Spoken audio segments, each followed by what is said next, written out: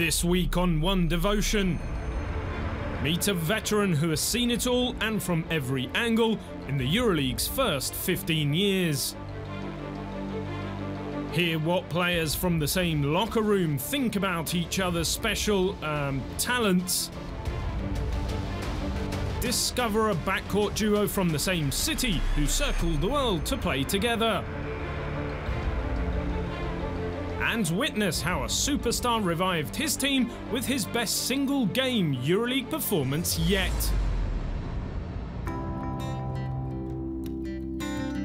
If anyone can claim a unique perspective on the first 15 years of this Euroleague century, it should be the player who, from day one until now, has witnessed the greatest amount of drama from the most different angles. Add a player's Euroleague seasons to the number of clubs he has represented and countries he has called home, and no one has a higher total than Nikos Zisis of Brose Baskets Bamberg. I have been blessed. It's true that I played in many countries. That's how the things went in my career, and I had the chance to see different cultures, different styles of games, players that less experienced or great legendary players.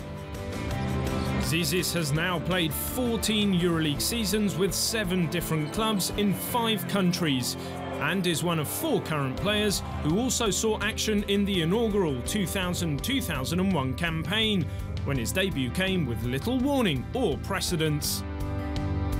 I was playing for AEK Athens, and actually it wasn't, let's say, the most normal debut, because it was for a very big game, for a quarter-final of Euroleague. I remember Coach Ivkovic came to me and he told me, we need a young guy to play some defense and give some energy. It was game 3 in Athens. I was so nervous. I can't forget that day. And guarding Marcus Brown, one of the Euroleague legends, and it was quite an experience. I remember I didn't have so good game, but it was great that we took the win and we went to the semi-finals of that season. Just 17 years old at the time, Zisis was not immune to a bit of stargazing. The year before, I was in a very small team of Thessaloniki, my hometown, and I was watching all these players on TV, and all of a sudden I'm with them in the same floor. It was amazing for me to watch all that guys. And you know, there are many that I can mention from many teams, but you know, it's not somebody specific. Let's say Manu Ginobili, that after making an unbelievable season, I remember that year he was in Virtus Bologna, and many other stars that they were playing in Euroleague, and all of a sudden I was 17, I was not even an adult yet, you know, and I was playing with them. Averaging 17 minutes in 2 playoff games that first season led to Zisis becoming a regular contributor for AEK Athens at age 18 and the starter by 19. He subsequently left his native Greece for 2 seasons with Benetton Treviso of Italy before landing with powerhouse CSKA Moscow and becoming Euroleague champion in 2008. Because Euroleague is such a high-level competition, it's not easy to win Euroleague. We have a lot of great players that didn't have the chance to do it, because you know, when you get to the Final Four, everything can happen. Most of the times are 4 great teams that each of them have their own possibilities to win the trophy. So to have the chance and the luck to win it, it's amazing. After finishing as runner-up in 2009 with CSKA, Zisis reached the Final Four for a 3rd time in 2011 with Montepaschi Siena of Italy, before returning again last season with Fenerbahce Istanbul of Turkey. With Fenerbahce, that was the first time ever, and that was a very nice feeling for me and for all the team. And now I'm here in Bamberg with a team that it's more young. And that's also another, let's say, challenge, because there are many guys in many of my teammates that didn't have the chance to play yet in Euroleague. And for sure, my experience, I hope that I can help them a little bit, because this competition is so hard and there are so many high-level players. Today, Zizis ranks 6th in games played this century with 245, and is the youngest top 10 player on that list. Now 32 and leading Bamberg in its surprise role as a playoffs challenger, Zizis is ready, 15 years after he arrived, for whatever his Euroleague career keeps giving him.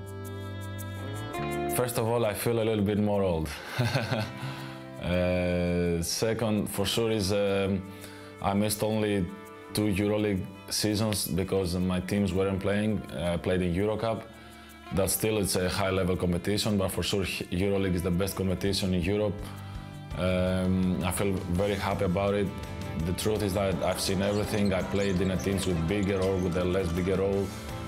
I had the chance to be in a team that won the Euroleague, that I went with Final Four with 3 different teams. It's amazing that all this journey that I had, and I'm looking forward for this next challenge.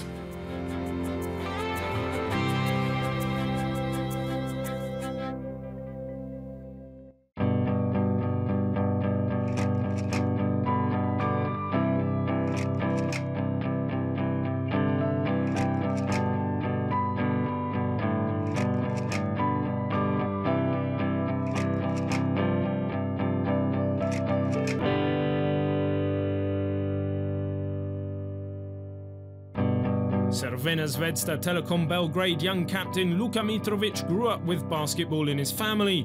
Both his parents were big fans of the sport and his father played at the highest level. They are still his biggest supporters, but Mitrovic also reveals that he may not even be the best player in the family. Both of my parents used to play basketball. My mom played it a little bit in high school, and my father was a little bit more serious in that basketball story than my mom. He was like semi-professional player here in Yugoslavia, and he played some like 3rd or 4th league here in that time. So the normal things that I started to play basketball. My father watched, of course, as a basketball player, he watched a lot of games on the TVs. He took me to some games in my born city to watch it live. Also, I was 1 year I was on a mountain with him when he was on a training camp with his team. So all the things makes me to start loving basketball and make me to ask my parents to go on the first practice. Every time, when they free, they came to our games because we're not living in the same city. So every time they're able to come, they're coming, watching our games, supporting me, gives me some advices, critics, and all of that really helps me a lot to have parents who follows you everywhere and gives you support all the time. I got also a younger sister, and she also started playing basketball. She's still young, but she's very tall, and she's maybe more talented than me.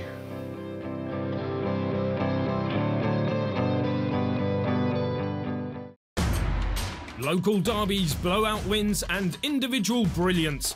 Top 16 round 6 had a bit of everything. Panathinaikos won big in Zagreb, Darussafaka held off Crvena Zvezda in a close battle, Lokomotiv prevailed in Malaga, and Fenerbahce won an Istanbul derby against Efes. In Group E, Cedevita led an early challenge through Mirobilan, but Panathinaikos established a big half-time lead with a strong second quarter. The Greens cruised the rest of the way as Miroslav Radulica scored 21 points and Nick Kalathis tallied 10 points and 10 assists. Crvena Zvezda battled hard in a close game at Darüşşafaka 2 Istanbul, with neither team holding a lead bigger than 6 points for the entire 40 minutes. But Darüşşafaka's defence stayed strong at the death to register its first ever top 16 victory. Unicaja Malaga went ahead behind an inspired Mindaugas Kuzminskas, but Lokomotiv soon found its regular go-to guy in Malcolm Delaney, who allowed his team to break the game open in the third quarter. Delaney scored 21 points to lead Lokomotiv to a valuable road win. And on Friday, a big local derby in Istanbul saw Anadolu Efes control much of the game as Dario Saric and Cedi Osman delivered influential performances. But unbeaten group leaders Fenerbahce struck back when it mattered, with Melih Mahmutoglu scoring 4 3-pointers in the last 11 minutes to secure a lead, which strong defence protected in the final stages to secure another win. Fenerbahce enjoys a 2-game lead at the top of the group, with Lokomotiv in pursuit. Efes Panathinaikos and Crvena Zvezda are 1 game further behind, with Darüşşafaka gaining its first ever win in the top 16. Bamberg overpowered Barcelona in the game of the week. Olympiacos battled back against Himki. CSKA brushed aside Žalgiris, and Laboral Cucha triumphed in a Spanish derby against Real Madrid. In Group F, FC Barcelona Lassa went ahead in the game of the week behind Justin Dolman, but host Bamberg would not be denied as Darius Miller's offence and Nicolo Melli's all-round game lit the fuse for a crucial victory, which ran Bamberg's home record to 6-1 this season.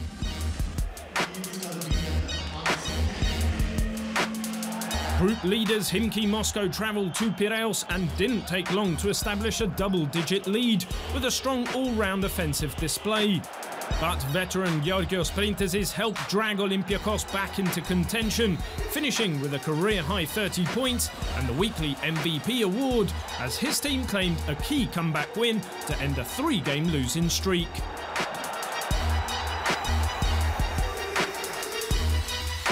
Travelling to Žalgiris Kaunas, CSKA Moscow quickly jumped out to a solid advantage behind star guard combo Milos Teodosic and Nando De Colo, and the Russian team never looked back en route to a comfortable win. In the Spanish capital, Real Madrid battled hard as Sergio Rodriguez led all scorers with 18 points, but Fabien Causeur's versatility, along with 14 rebounds from former Madrid player Ioannis Borosis, helped Laboral Cucha hold firm to claim an impressive road victory. 3 teams share the lead at the top of Group F, with Himki, CSKA and Laboral Cucha all on 4 wins. Olympiacos, Madrid and Bamberg are just 1 game behind in a group which promises to stay competitive all the way.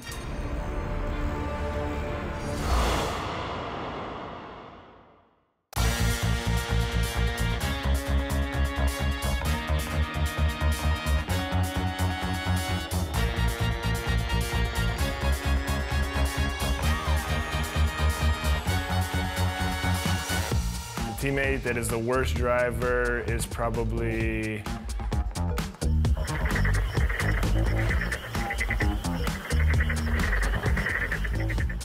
The worst driver is, I think, Luka.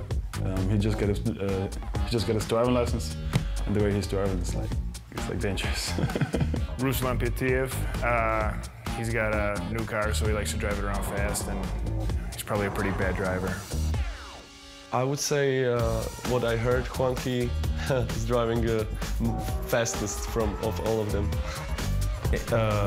Erwin, he drives like a girl. He drives so slow and both hands on the wheel. He's always checking. Erwin, he's the worst driver for sure. I would think Kyle, because he does everything damaging. I don't think he does anything with finesse. It's all bang, bang, boom, boom, bruising. Paolo Citrini, our assistant coach, is the worst. He doesn't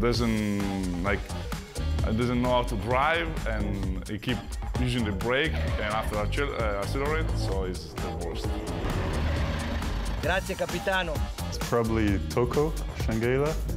Last year he got a new big car, and like 1 week after there was a huge hole in it because he drove right into a pole. Easy question. Silvan Landsberg is the worst. Not in the team, in Tel Aviv. This is the worst driver. He got sign on his car. I am the worst driver in the city. Dimitris Diamandidis, not because he is dangerous, but he always goes slow and he's scared of everything. Suarez for sure, 100%. Nice. He doesn't know how to drive at all. He just got his license a couple of years ago, so when I'm going to practice with him sometimes I'm really afraid.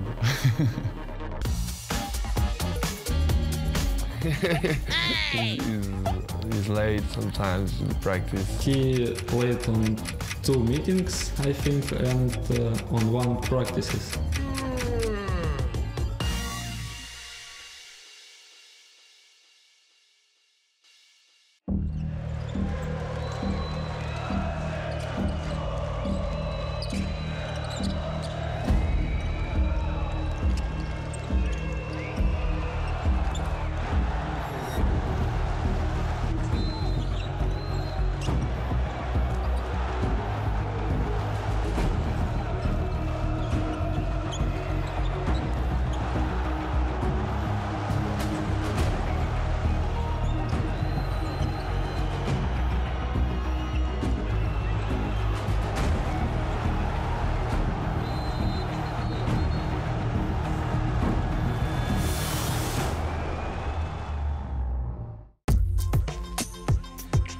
Every week as it takes the floor in the Euroleague, Lokomotiv Kuban Krasnodar receives extra attention from basketball fans many thousands of kilometers away across the Atlantic Ocean.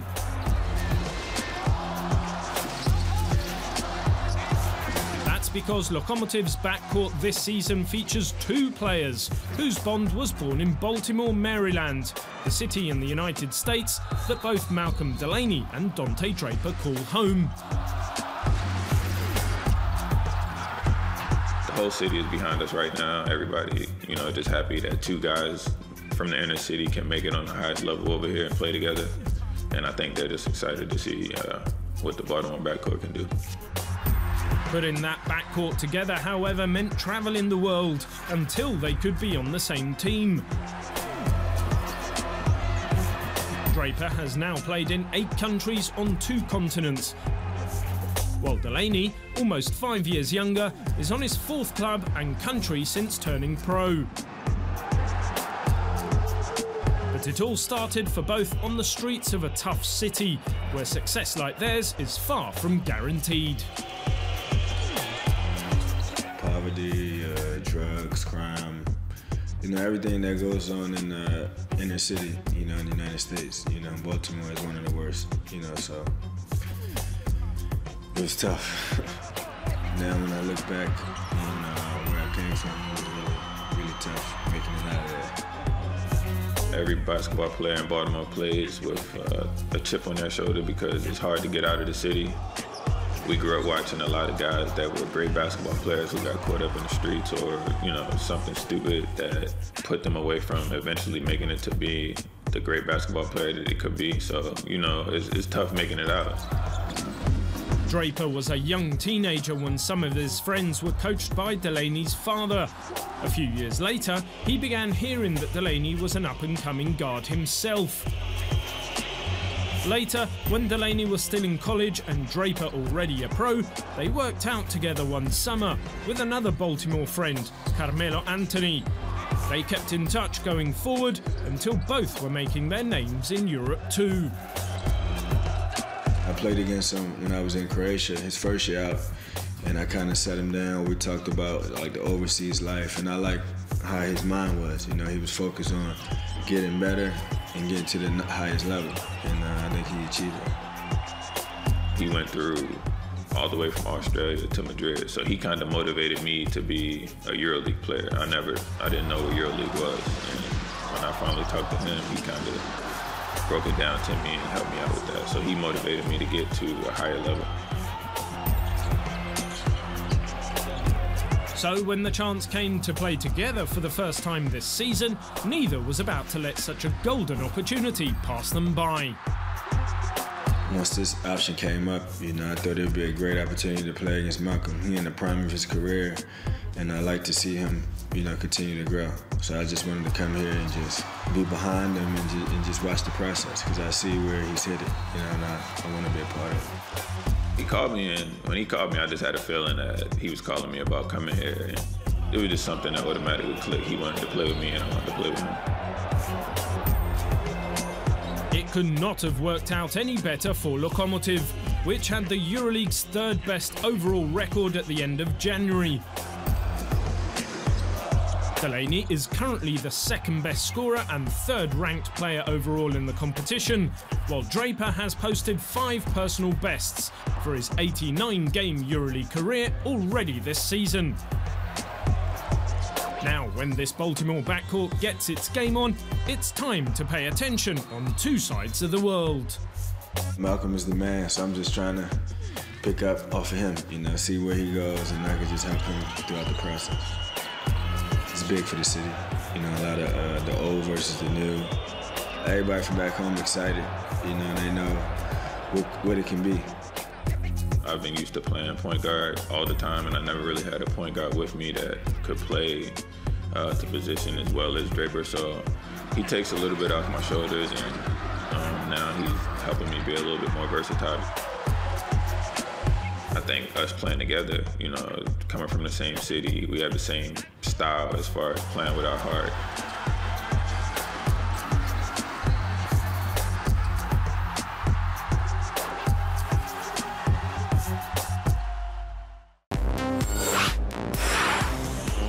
Coming off a 3-game losing streak and hosting the group leaders, Olympiacos Piraeus needed inspiration on Friday night and got more than enough from a familiar source, Georgios Printezis, the MVP for Top 16, Round 6. Veteran forward and 2-time champion stepped up with the biggest offensive performance of his 187-game Euroleague career to help the Reds right their ship with an 89-77 victory over dangerous Khimki Moscow region. To his usual array of 2-point shots, of which he hit 9 of 13, Printezis added 3-4-5 accuracy from the 3-point arc and made his 3 free throw attempts to shatter his previous scoring best by drilling 30 points.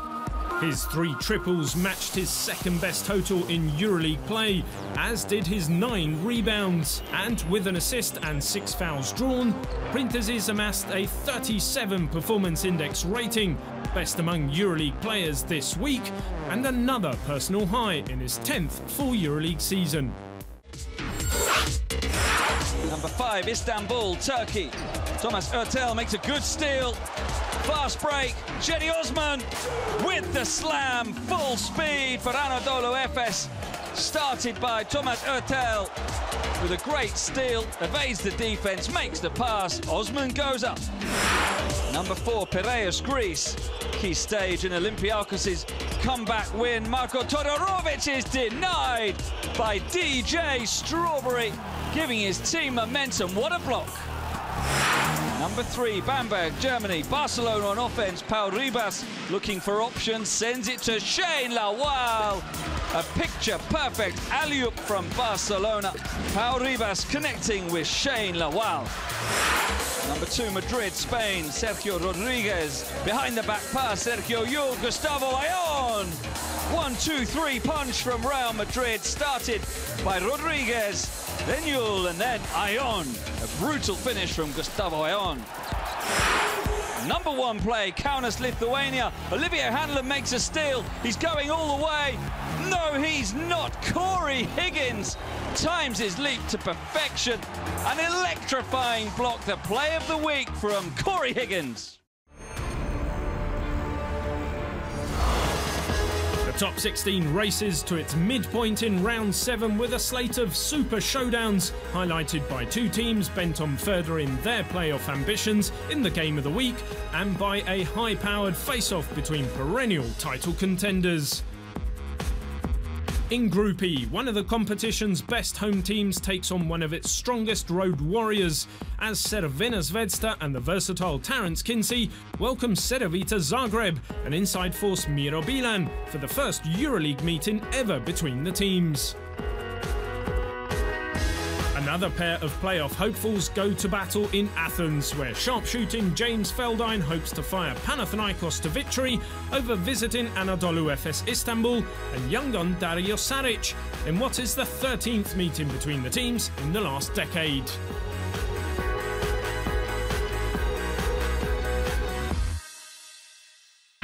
Also in Group E, Fenerbahce defends its perfect home record against Unicaja, while Lokomotiv and visiting Darusshafaka play each other for the first time. Group F provides the Game of the Week stage for a brand new matchup at this level, as Laboral Kucha and floor general Mike James go in search of a vital victory against visiting Brose Baskets Bamberg and the always dependable Niccolò Melli.